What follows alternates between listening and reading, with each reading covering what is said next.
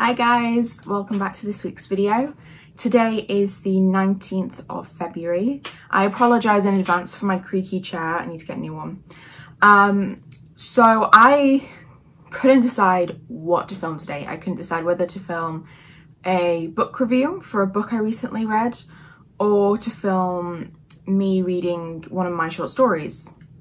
In the end, I've decided I'm going to review this book because it's still fresh in my mind, and then either next video or the video after will be me reading one of my short stories.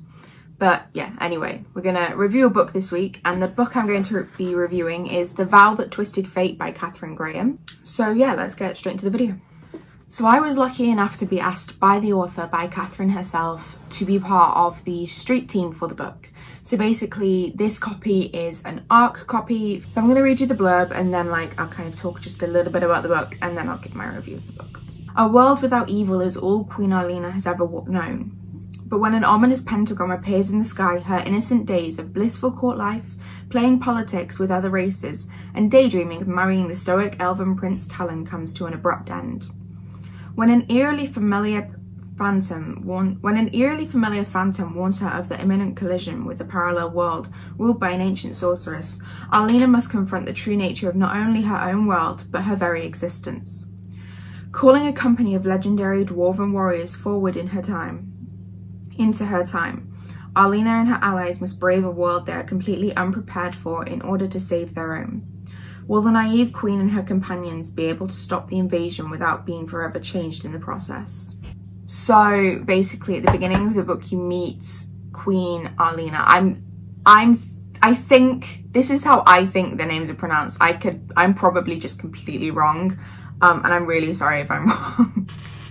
But yeah, you meet Arlena at the beginning of the book, and she is the queen of a kingdom, obviously, and lots of people call her the White Queen Reborn. So the White Queen is Valaria, who basically banished the evil sorceress. Madra, I'm not quite sure again how to say these. But yeah, the entire book is kind of Arlena just kind of coming to grasp with who she is, and in the process she has to deal with not only her world changing but her family and her friends changing. And yeah, it's pretty intense. The beginning of the book for me personally was very hard to stick with.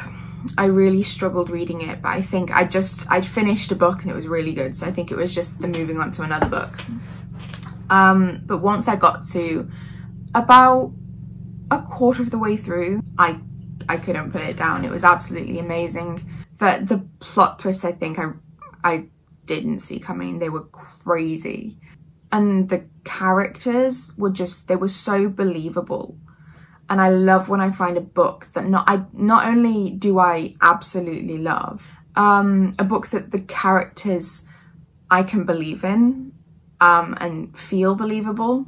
And can I just point out, this is Arlena and this is Madra,